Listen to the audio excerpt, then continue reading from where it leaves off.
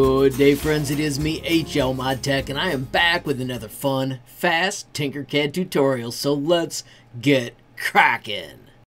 We are going to do this in reverse, friends. You can see this is a crock pot, and we lost a foot. As you can see, I have got a repair, and it's working like a champ. Let me walk you through the steps to show you how I did it. To start with, I measured the holes with a caliper, got a general idea, and then figured out I'd have to work around that bump so we could make our 3D print. This is the part in Tinkercad. As you can see, I clicked up here and named it Crockpot Fix, and then over here I made the first part. I made this intentionally thin. I did not do any of the rounding, I just had the pin as I tried to get them lined up, and then I sent it to the printer. With that easy one out of the way, I went on to the curve. Now let me show you the trick I used for the curve. I used a bent pipe, set its arc length to quite long, changed the bend angle, and I got something like I wanted, but when I printed it, so the way I have chosen to do this is with trial and error. You can see this is the first print, and I had the little bend going the wrong way. We also don't have the hole in place or the correct height, but I'll keep making that bigger as I get it more and more accurate. So right here, I started to get really close. I raised it higher.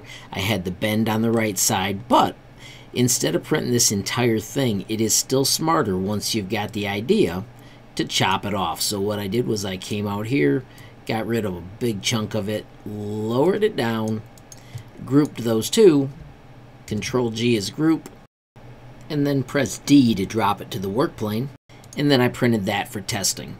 Now I'm going to quickly undo that.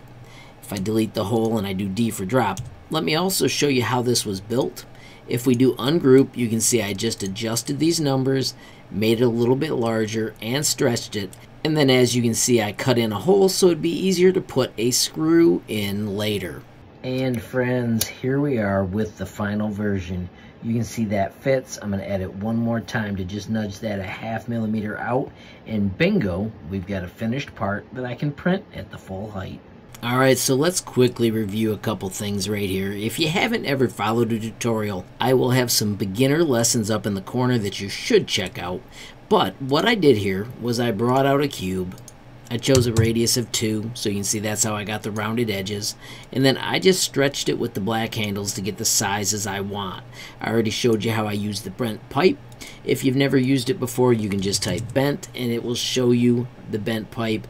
I also recommend making it a favorite so that you can from then on find it faster by going to your favorites menu.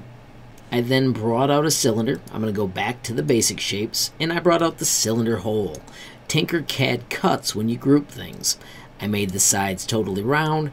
I held down shift and I stretch or squoze, whatever you picked, and then the number I needed was 4 millimeters. I stretched it to the right height, and then I simply used control up and the other arrow keys to nudge them into place. As I told you earlier, I had used a caliper to get an idea, but it was really just guess and check.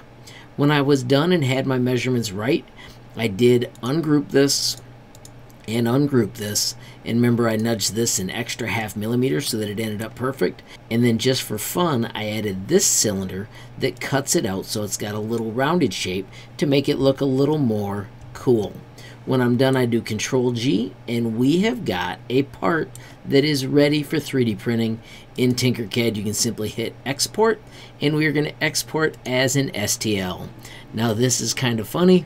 In my 3D modeling folder, you will see that this is Crockpot Test number 11. It took that many times for me to get it. Absolutely epic. I do also want to remind you that I leave all of my iterations in the project. That way I can always go back if I find a smarter design. You can also add notes. For instance, you could say what the distance was that you needed between something. You just hit the letter N to make more notes all throughout your project. And I find Tinkercad to be absolutely epic for this sort of project. Alrighty friends, so here we are.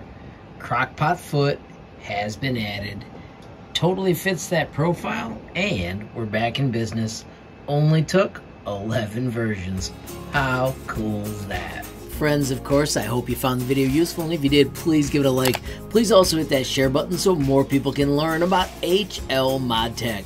Don't forget, you absolutely make my day if you take time to leave a comment down below, and if you haven't subscribed yet, what are you waiting for? Smash that subscribe button, and last but not least, hit that notification bell if you want to be the first to know when there's a brand new video from me, HLModTech. Thanks for watching. Have a great day.